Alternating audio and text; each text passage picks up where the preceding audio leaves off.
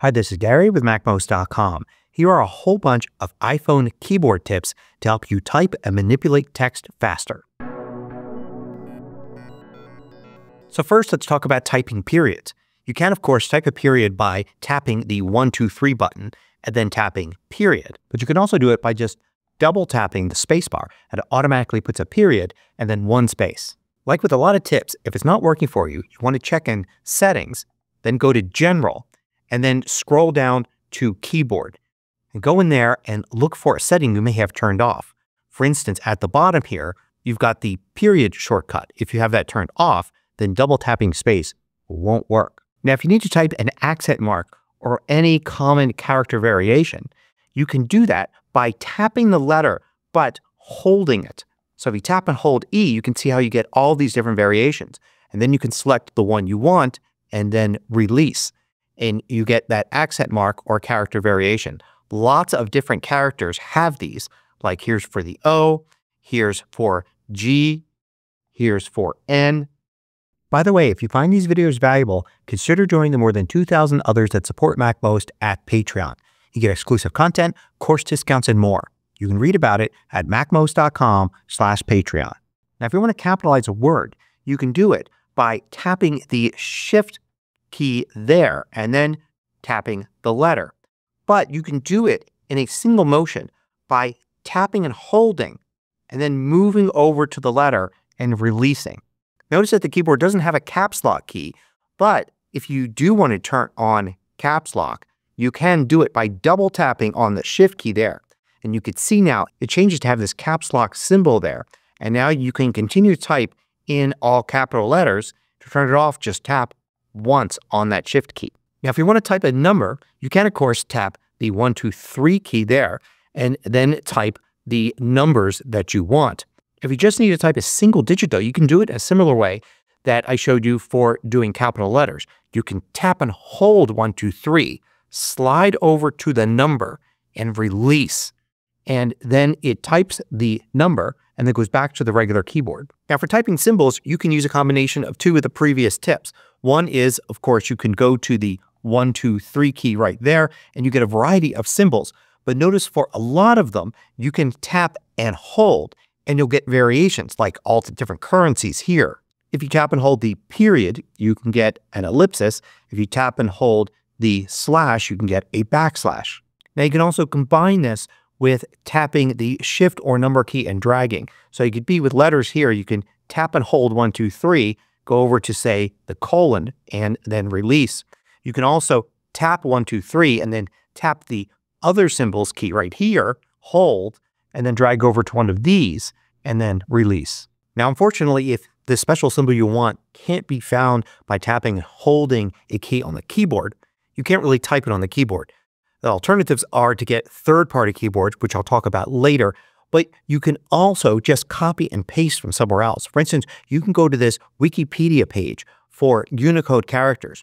And if you scroll down here, you'll find a ton of different Unicode characters, and you can even search this page and find the one you want. So you could just tap and hold to select this character here, for instance, and copy, and then tap here and paste to paste that character in.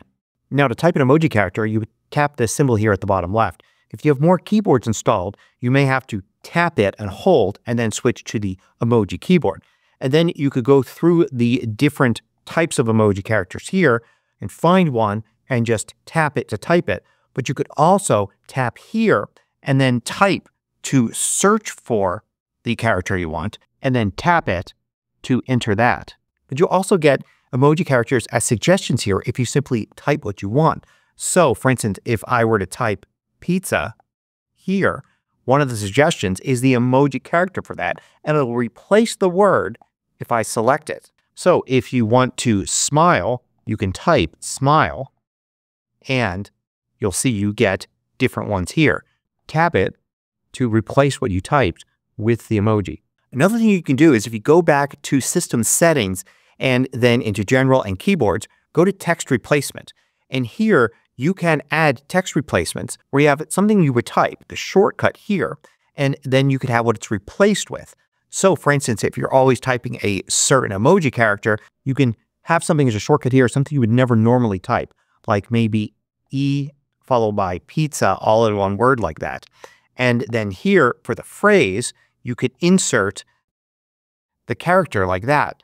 Now when you type E pizza followed by a space or a return, it'll replace one with the other. But you could also have phrases that are really long, several words, or even paragraphs of text that you paste in here. So if there's something you commonly type, you can add it here to make it easier to type the next time. In addition, you can enter in a phrase that isn't even a shortcut right here. So you could type something like this, which isn't a real word altogether, and don't even add a shortcut. Now I'll save this, and it will save here, and you'll see it here, but it just has itself as its own shortcut. What does this do? Well, it adds it to predictive text, kind of like adding it to the dictionary. So I start typing this word, and you could see it's going to appear here, so I can actually use it here.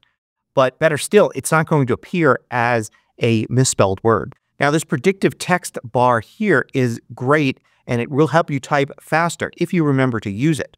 But if you never use it and you want more space to be able to see the text, you could turn it off right here in the keyboard settings. So now you can see it's gone, and I've got a little bit more room to see my note.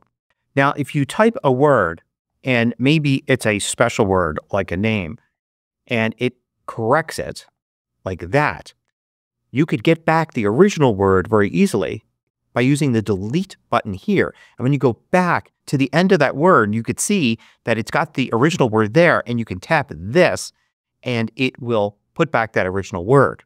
Notice also while you're typing it, in the predictive text, it's got the word that you're typing exactly as it is in quotes here on the left. So if that's your intention to use that word, simply tap that and it will accept the word and put a space.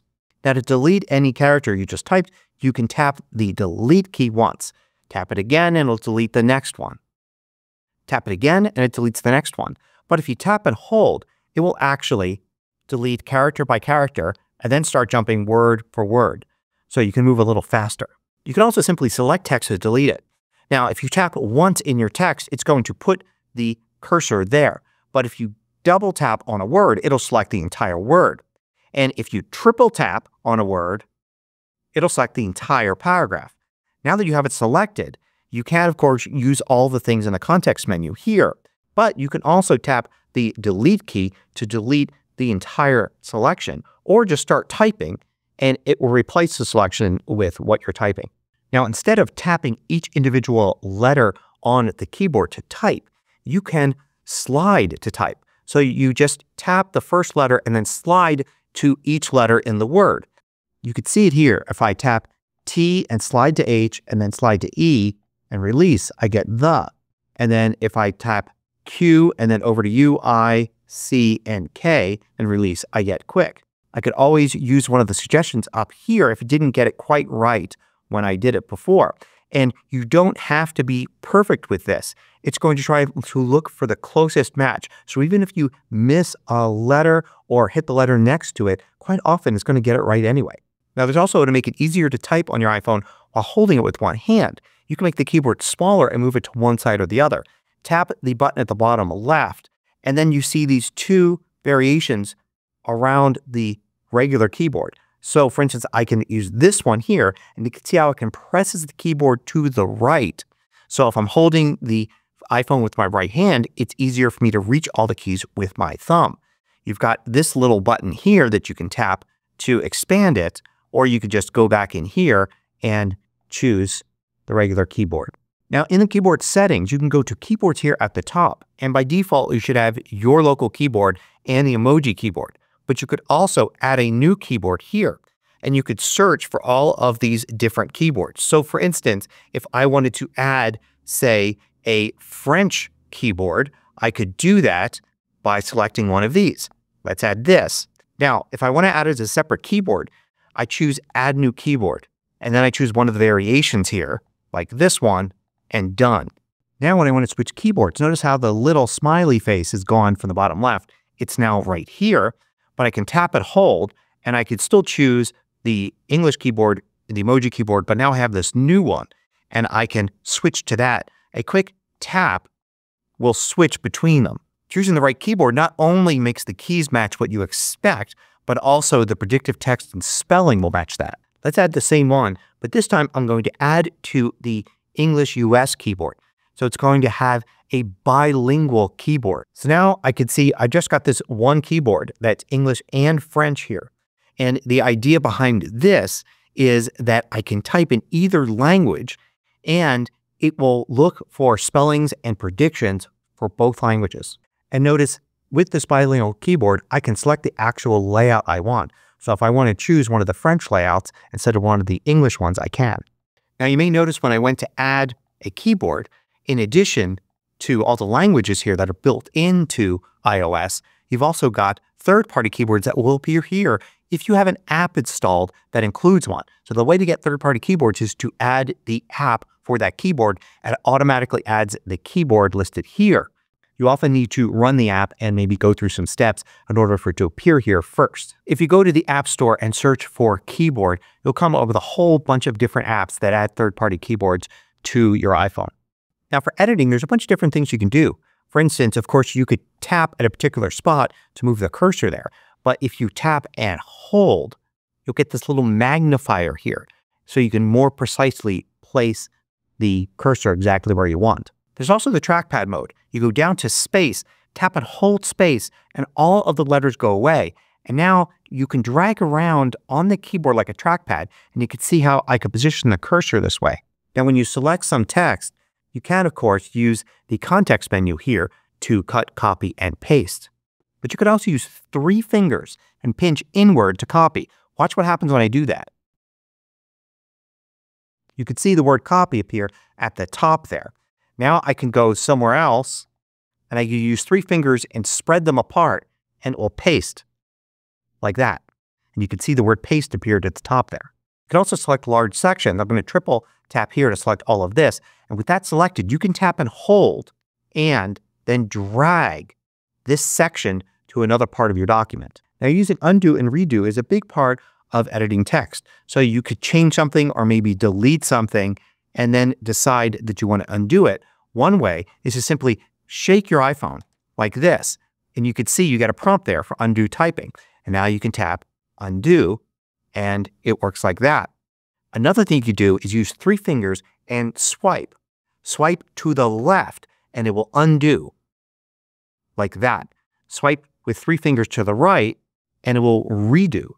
Now there are more keyboard settings than what appear in Settings General Keyboard. For instance, if you go down to Sounds and Haptics, you could go look for the keyboard feedback section and you could turn on or off sound, whether you hear an audible click when you tap on a key, and also whether or not you get actual haptic feedback. You feel a vibration when you tap a key. Under accessibility, there are some things that you could find as well. There's hover text. Now we're not going to use hover text. That will make text for reading appear larger. Instead, we're going to go down to hover typing and we're going to turn that on. And what happens now is that whatever you're typing will also appear here. And the idea is to make it easier for you to see what you're typing.